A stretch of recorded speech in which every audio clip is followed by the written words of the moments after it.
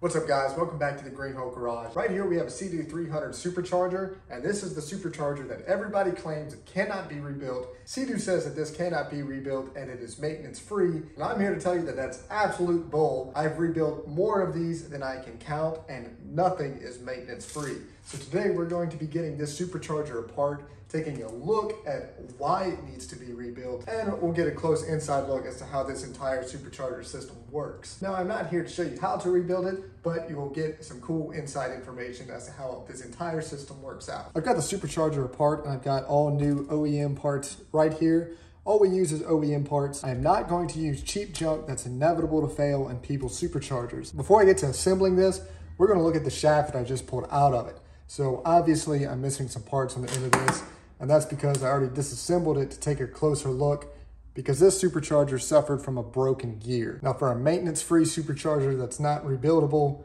this is obviously not a good sign. This is one of the many reasons why I tell people that their Superchargers need to be rebuilt. Now, as to why this gear broke, I honestly cannot tell you. This gear doesn't have any teeth left on it. It does have signs of it slipping an excessive amount, but not too much. I've actually had some that the slip was not set properly, and it slipped way too much. The gear was discolored from heat, and so was parts of the shaft because it was just slipping that much.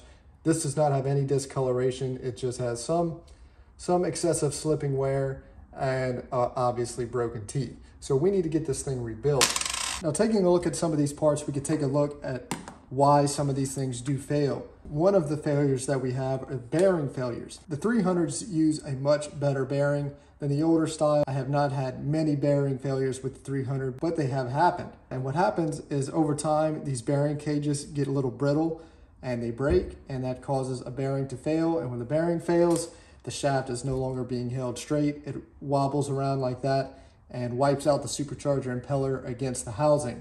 Obviously not good. Another one of these components that fails all of the time is these friction washers. This is actually what sandwiches the drive gear and allows this to slip. And after so much runtime, these get worn down. You do have to reset your slip, and in extreme cases, these have broken. Now, way back in the day, they used to come with ceramic friction washers, which absolutely sucked. They fail all the time, and you would not believe the amount of Superchargers that I still get today for rebuilds that use those. If you have those, you definitely need to rebuild your Supercharger ASAP, because not only is it past the 2-year mark for service life, but those ceramic washers will fail. These are far more reliable. I don't see these failing as often, but of course it does happen. Now, we already saw that this gear broke the teeth off. In extreme cases, I've seen the entire gear just disappear, completely shatters, fragments up, and it's all throughout your engine. Now, the bad part with any of these things failing is not only do you run the risk of your Supercharger being completely destroyed and having to buy a replacement, which is far more expensive than just rebuilding it, you will also have to pull the engine out of the ski, take it apart, and thoroughly clean it to get any fragmented pieces of material out of the engine. If your gear breaks, you're going to have pieces of this circulating through the engine that needs to be taken out. You will have needle bearings that's scattered throughout the engine. If your clutch washers fail, you're going to have fragmented pieces of this all throughout the engine. If you do have a bearing failure, typically you will not have any of these pieces throughout the engine. It will get stopped in the Supercharger, but this would absolutely wipe out your Supercharger. Now that we understand why these things need to be rebuilt, we're going to start assembling this Supercharger, and you will see for yourself that it is indeed rebuildable, and Sea-Doo is lying to you all. I've got gear and needle bearings on the shaft. You've got to be very careful with these needle bearings. It is very common for people to drop them, lose them, and now you're missing needle bearings. So it is very important that you make sure every single one makes it into here. From there, I'll put a little bit of oil in the needle bearings, spin it, make sure everything is functioning nice and smooth as it should before putting the rest of the Supercharger together. Then the additional clutch washer will go on there. We've got this collar that'll hold the spring washers that keep tension on this and what designates the slip. Now, these spring washers are directional. It's going to be nearly impossible to see this on camera, but they're not completely flat. I will put these in the correct orientation here, and then we can thread on the nut. Now, this one, we're not going to put any Loctite on that. We will put Loctite on this one after the slip is set. This one applies tension to the spring washers, collapses them, and that's how you get your slip movement. On the older Superchargers, you would tighten this thing all the way down and sometimes even have to add shim washers to achieve your desired slip. The 300 superchargers are much different. If you tighten this one all the way down, you will break a gear, you will break the shaft, and destroy your supercharger. When you tighten this one all the way down, there's no slip whatsoever. It completely locks up the gear. I will touch more on the slip later when the supercharger is completely assembled, and I'll show you guys a really convenient way to do it. This part is really simple. Now we're going to move on to the more difficult and complicated parts, and that's going to be getting these bearings in. These bearings are fragile, and the tolerances on the shaft, supercharger housing, and the bearing is very tight. If you do not do this properly, you will damage the bearings and it will not last. I will not show you guys exactly how to get the bearings in because of how delicate of a process it is. If you screw it up, you're going to destroy your supercharger, and I'm not going to be responsible for that. Now that I have all the bearings in it and the shaft and the supercharger, we're almost done with assembling this. And the 300 superchargers, they do have a completely different oiling system and retaining plate that's going to go in front of this than the older style superchargers, and we're going to take a look at that real quick. The new retaining plate is just going to bolt into this. And now you can't just put it in any bolt holes that line up because the oiling system will not function properly. If you look at the back of this retaining plate, you have this recess here, and it's important that that lines up with the drain back for the oiling on the supercharger.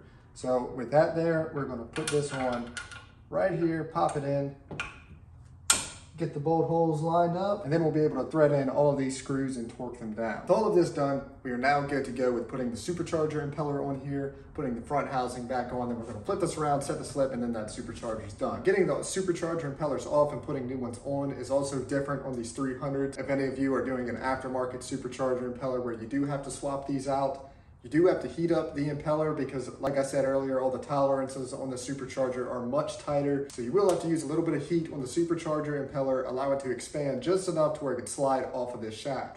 Otherwise, you are not going to get it off. We're now ready to set the slip on this supercharger, and how you set your slip and how often you set your slip is really going to depend on your particular Sea-Doo and the way you ride it. If you're riding around on the stock 300 Sea-Doo, never really beating on it hard, just nice cruises, pull the supercharger every 100 hours, set the slip to like 12, 13 foot-pounds.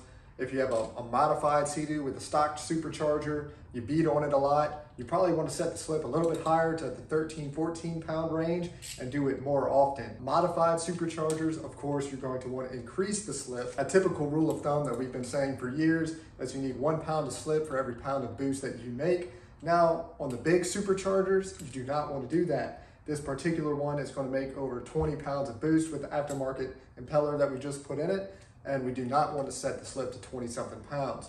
If you do it too high, you do run the risk of breaking gears and breaking shafts, which is not something that we want to do. On this one, we're going to set the slip to 18 foot-pounds. Setting the slip on these 300s are very difficult and tricky to do, but I've done so many of them. I've got a system that works out first time, every time. To do this the right way, you're going to need a few specialty tools. You're going to need a mounting plate for your supercharger. You're going to need a gear holding tool. You're also going to need a shaft holding tool. And you're going to need a digital torque wrench. If you use a standard click type style torque wrench, it's not going to be accurate.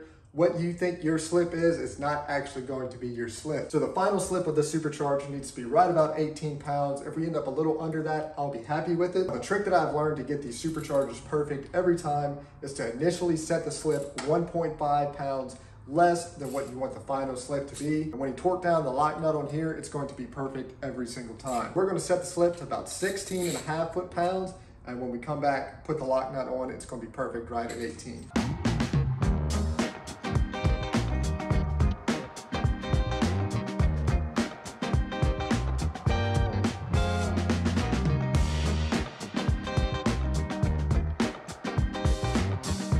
Got the jam nut torqued down, and sure enough, the slip on this was right at 17.8, 17.9 pounds, which is right where I want it to be for this particular supercharger impeller. And setting the slip on these superchargers is extremely important, but not everybody's going to want to buy all the specialty tools required to check and set the slip on these superchargers, especially if you have a stock ski and don't have to do it too often.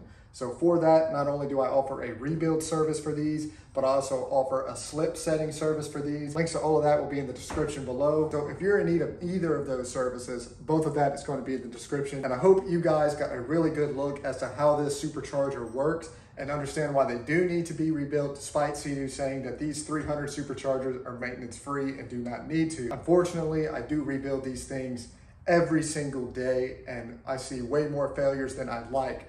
It's way cheaper for you guys just to do the maintenance on your ski, have these things rebuilt, than have to suffer the consequences and go throughout the engine. I know some of you guys out there understand why they need to rebuild. Feel like I'm beating a dead horse here, probably tired of hearing about it, but for all of you guys that thoroughly understand this, there's just as many, if not more, that have no idea whatsoever about this, and that needs to be brought to their attention. Now, as you guys saw, this was a failed supercharger. In an upcoming video, I do have this particular ski here. We're gonna be pulling the engine out, taking apart, and seeing what actually happens inside of the engine when you have a failure. So look forward for that video. Thank you guys for watching. Please like, comment, and subscribe, and I'll catch you guys in the next episode.